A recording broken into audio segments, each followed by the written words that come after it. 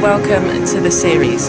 Today you're going to be learning about, and I'm going to show you how it looks as a small plant. So let's get started and get on with the tour.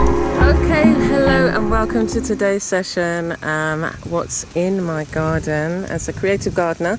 We're very lucky to have growing some bananas. So this particular area, I wanted to have all the fruits growing, and we were given actually four.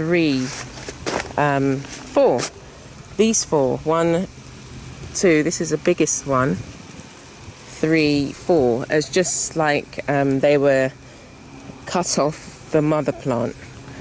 And so this is where I put them, and I've mulched the area. And what I find is that there's a lot of the grasses around. I haven't yet decided how I want to address it, so trying to keep it down is an ongoing issue.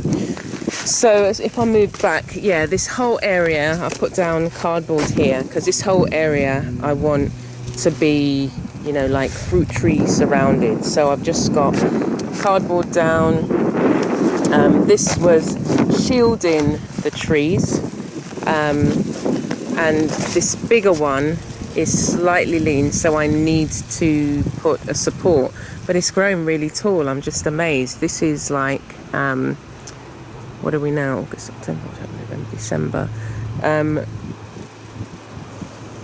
6 months growth. So again, the whole garden, 6 months growth. I'll just do a pan for you. So this whole, in terms of the plants that you see, are 6 months old. And, you know, I'm just pleased with the way that everything's going. So this little one came up. And it was just like, oh, wow, what's going on? So we're forming like a banana circle. And what I'm eventually gonna do is move. These are all going to be gone, and I want to create some features along here, and then there's going to be other plants along here. But yeah, this is my bananas. And so because it's so breezy, what the banana plant does is the leaves strip like this. So can we see some wholer ones? Without, well, that's how they start off. And then because it's so breezy here, so it could topple, but what it's a mechanism I've heard is that it kind of, the leaves tear so that it doesn't compromise the tree does not fall over. But yeah, it's just amazing to see that I can grow banana trees. And it will be lovely when we can, you know, get some. I don't know how long it takes for bananas to grow, but it'll be nice when we can get some bananas from these trees, all 4 of them, 5 of them. I might have to move 2. They might be too close, just too close. I'm not sure. I've still got to do some more research.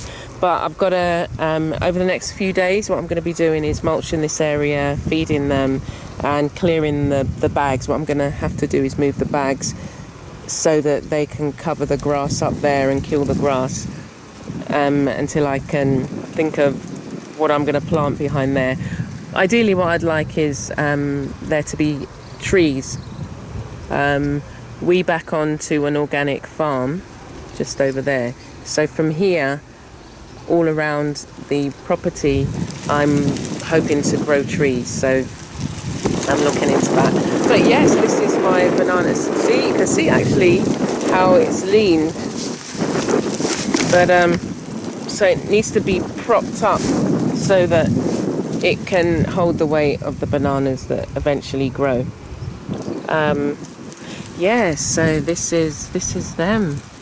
Amazing. The banana leaves. Banana leaves, you can do so much. I've seen so many art projects, especially Caribbean crafts that are done with the banana leaves, and you know, whether you can do anything in terms of the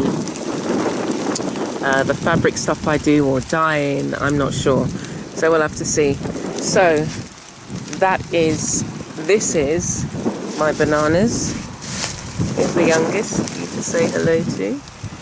But yeah, they do need feeding, and what I haven't done yet is put the Mexican sunflower on.